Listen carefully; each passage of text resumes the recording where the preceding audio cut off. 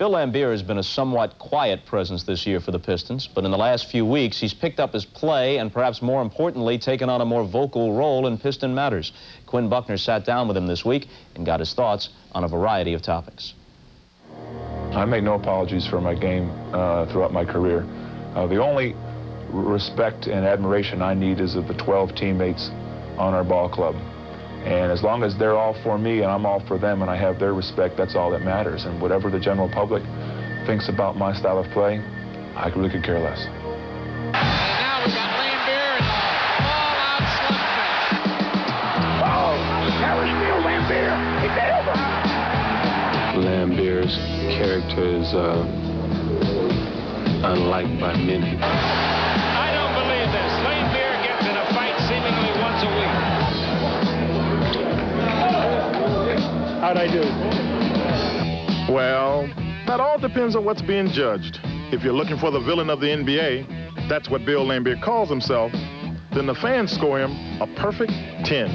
And if you're judging candidness, speaking your mind, Laimbeer does just as well. How many players would grab the headlines going into the playoffs by being very critical of their general manager for trading veteran players and for turning the coach into a lame duck?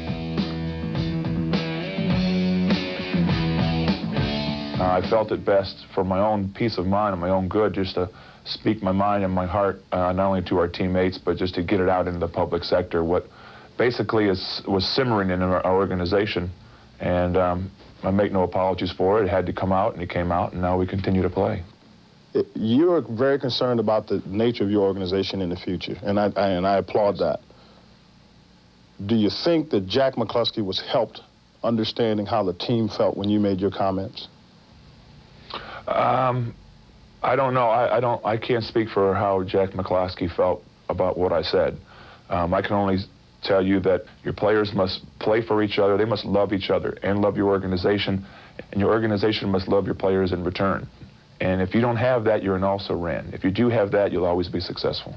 Your club has had some significant involvement in the Olympics, one way or the other. You might say that. You got Chuck Daly as the head coach. There's some cloud as to whether or not Isaiah should or should not be on the team. Mm-hmm. Let's start with Chuck. How has his involvement with the Olympic team affected your Pistons team? It has to be a sore subject because we have three guys that have credentials to be on the Olympic team. We have the head coach on the Olympic team. We had a guy on the selection committee.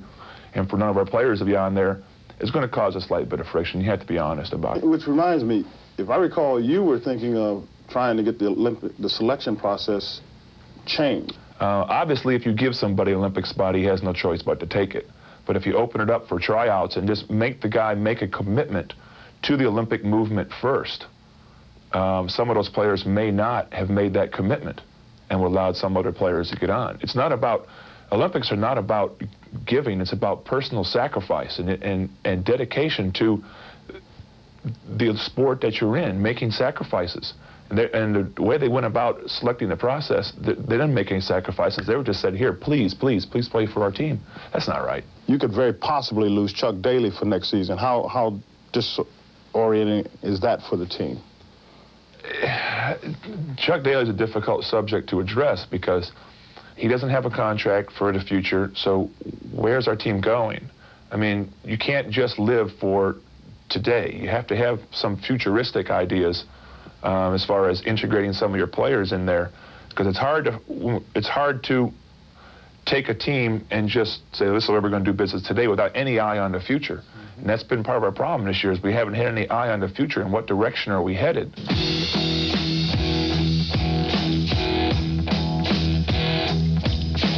I think my competitive nature has something to do with the way I'm perceived. I don't give an inch at all on the court. I don't give anybody any respect. I think that's the major problem with a lot of other players, is I don't respect their game. If they happen to get in the way, well, that's not my fault. That's their fault. Stay out of our way. We're coming through trying to win the game. And in professional athletics, that's the difference between being good and being a champion. At the end of the playoffs last year, you guys walked by the Bulls and didn't shake their hand. Was that intentional? It was intentional on my part. I felt that Michael Jordan may be a very good, outstanding basketball player, but in no way does that make him a better person than anybody. And for him to say and to make value judgments on us as individuals where he does not know us as individuals, all he knows is our style of play. But to make value judgments on us as individuals and to put them into the public medium on the newspapers or on television, who is he? I mean, all he does is play basketball. In the world, he's this big. I mean, he may be up there because he has publicists and media and pumping him up, but as a individual, down-to-earth, heart person, he has, I mean, who is he? Who cares about him? I make no apologies for my game throughout my career. Whatever the general public thinks about my style of play, I really could care less.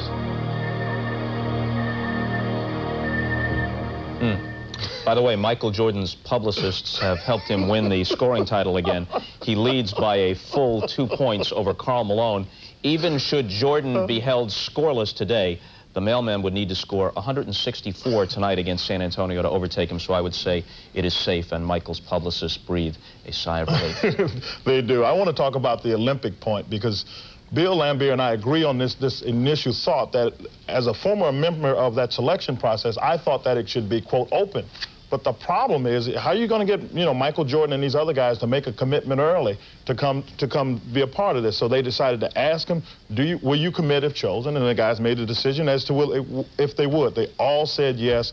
So though I agree with him, the reality says there's no way to do it that way. Here's where Laimbeer has to get credit, not just for his tough play, which may infuriate opponents, but which has helped the Pistons be a championship-caliber team. But this whole thing, the comments about McCloskey, the comments about Jordan and the Bulls, it's been a catharsis, not just for him, but for the whole team. I don't think there's any question about it, Bob. I think the team is better for it because, the bloodletting was good for them. They needed to do it. They've been frustrated the entire year. Now they can focus on trying to get back to the championship. And the folks in the production truck out in Chicago tell me that we're going to hear Michael Jordan's response, at least in part to what Laimbeer said, during the course of the broadcast, which is coming up. The Pistons and the Bulls from Chicago Stadium.